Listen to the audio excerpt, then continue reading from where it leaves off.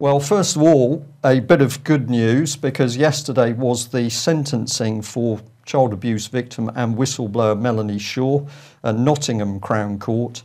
And Melanie came out of court with a 3-year probation order on her. This was partly unclear because apparently it's simply going to be the probation service that decide what rules she's got to adhere to. And of course, people should be aware that the probation service throughout the country is rapidly being privatised. So we're going to gently ask, could it be that Melanie Shaw will have to do as a private company tells her in the future? But nevertheless, good news that she wasn't put back into prison. She's been released. So here's a picture of Melanie and some of the people who very kindly travelled quite some distance to be at that court case. Melanie centre stage there. But we're going to take you through the background to Melanie Shaw's case and put together some of the key pieces so that our audience today can actually judge what is really going on with child abuse, what was going on with Beechwood child abuse, and what the position of the police now is, and indeed what the position of the mainstream media. So let's see if we can take you through a UK Columm wiring diagram. Well, here we go. So Melanie Shaw, first of all, whistleblows on her own abuse and wider child abuse at Beechwood home in Nottingham. And she states very clearly that alongside particularly vile sexual and physical abuse of children, there were children who were being suicided, and she maintains that children were also murdered on the site. So as a result of her whistleblowing, Nottinghamshire police start what they called Operation Daybreak, and very quickly there were further victims coming forward. Eventually there were sufficient victims that it forced Nottingham City and county councils to start paying out compensation, and some £250,000 was paid out to some 25 victims. So there can be no doubt that abuse was taking place because the council was paying out compensation. But of course, this is a civil court action, which is effectively trying to buy people off. This is not criminal action to bring the perpetrators of the abuse to book. So Melanie Shaw, around this time, receives what she describes as a friendly warning. And that warning was that if she kept speaking out about the child abuse around Beechwood home, they will take her son. And the friendly part of this is Melanie herself believes she was being told this to help her. It wasn't being given as a direct threat. But let's see what then subsequently happened. Because very quickly, Melanie is harassed by social services, and after a report into social services by one of her neighbours, social services then indeed take her son, and he's later put into foster care. The social services also quickly try and brand Melanie as mentally ill, and there is an attempt to section her. Melanie later comes down to visit the UK Columm to tell her story. She gives us a graphic account of not only her own abuse of Beechwood, but that of other children. And again, she says point blank that children were being suicided, and she had reason to believe that a significant number of children were murdered. At about this time, the judge decided that the civil compensation claims would be stopped until Nottingham Police had completed their Operation Daybreak. So the civil action was effectively put on hold because we were led to believe that the police were going to carry through their investigation under Daybreak. And Nottingham Police then stated that over 90 children were likely to have been abused at Beechwood, but despite that, the police failed to carry out a full forensic investigation of the site, and despite the significant number of documented suicides, they failed to start any form of murder investigation. and shortly after that, the council then sold the Beechwood site not to an independent third party, but somebody with whom they were working in partnership. Well, where does it go from there? Well, Melanie was then to discover that Nottinghamshire police were lying over their Daybreak investigation, and she had particular evidence that where the police said they were interviewing people, that was simply not possible. And then things started to turn nasty, because it's about this time that Melanie is accused of arson in setting fire to a neighbour's garden shed and carrying out criminal damage at their house. That's throwing paint at a wall. But we have discovered that 999 police call logs show nothing to do with a call for a serious fire.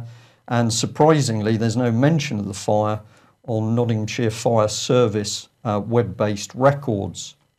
There were also incorrect police and press reports at that time as to the date of the fire, and investigation by supporters for UK Columm who interviewed neighbours found that they couldn't actually remember fire appliances being there for 2 hours during the night.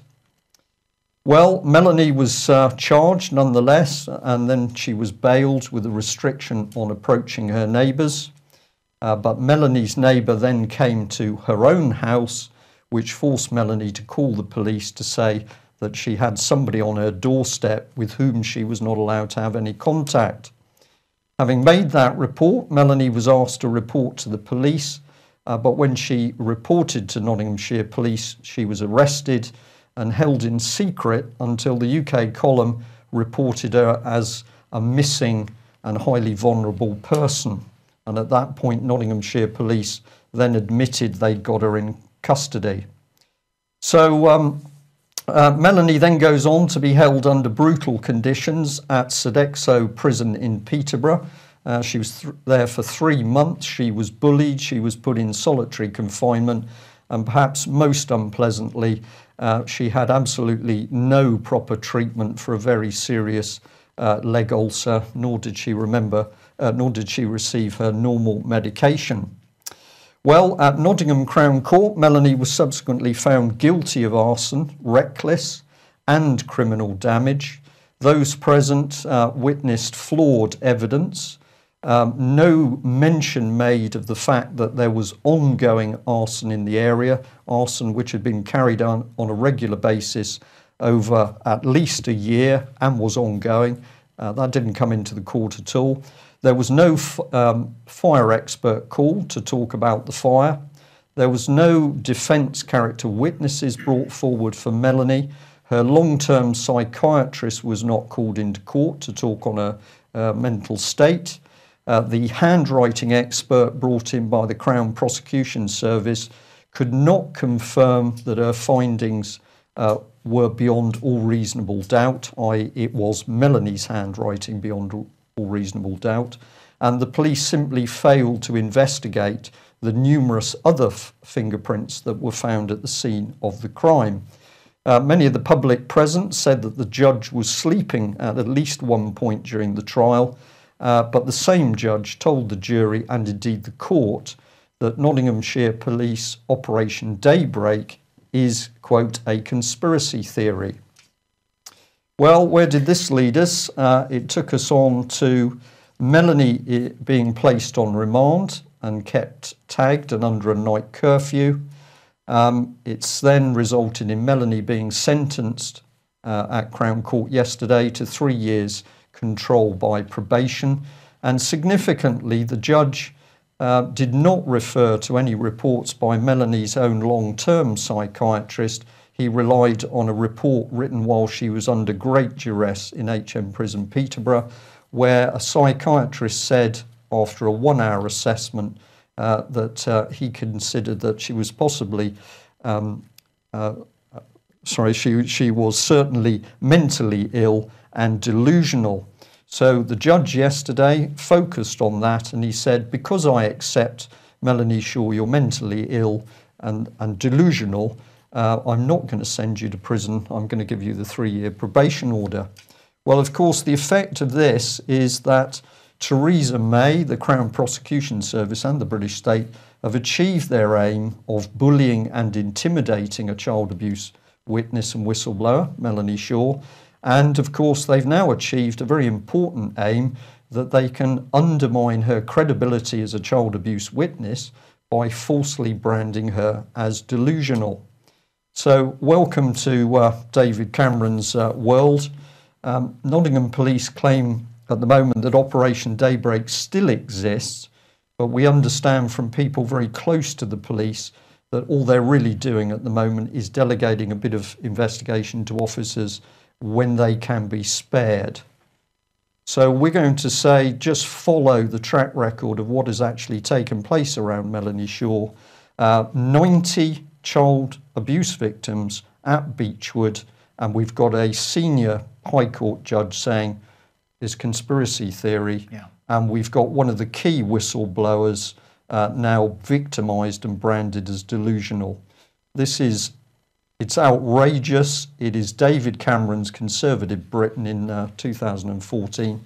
And of course, we'll mention her again in a minute, Theresa May, absolutely responsible for what's gone on here.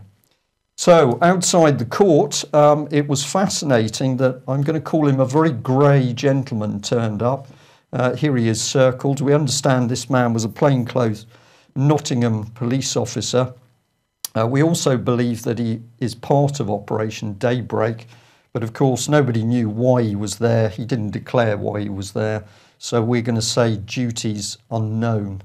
If anybody can give us any more information, we'd like to receive it. So what did the local press got to say? Well, it was alleged that the Nottingham Post cannot report on the Beechwood child abuse case due to, well, they didn't quite say pressure, dialogue with the local authorities and Nottingham Police. So it seems that there in Nottingham, you can't actually get out there and do investigative journalism and report the truth, because you have to have permission by Nottingham City Council and Nottinghamshire Police. BBC, meanwhile, clearly worried. No reports from the BBC about Melanie Shaw. We spoke to them this morning and received a bizarre response. So the UK Columm called BBC Nottingham simply to ask why the BBC was not reporting the Melanie Shaw case, or indeed child abuse in Nottingham. And when we told the lady who answered the phone, we will be reporting at 1 o'clock, she claimed that we were threatening her. It's a most unbelievable telephone call. However, a little bit later, they seem to have changed their mind. So the BBC said, well, we have been reporting on what's a very complicated story, but for legal reasons, there are certain things we can't report, but it's ongoing and we'll continue to report where and how we, BBC, can. So BBC, very, very squeamish on the subject of Nottingham child abuse. They can't report. Why do we think that is? Legal teams? Governmental pressure? All of the above. Child abusers in positions of power in the BBC? The imagination runs riot. Yeah. That's it from us today. We will be back with the news 1 o'clock on Monday. See you then. Bye-bye. Bye-bye.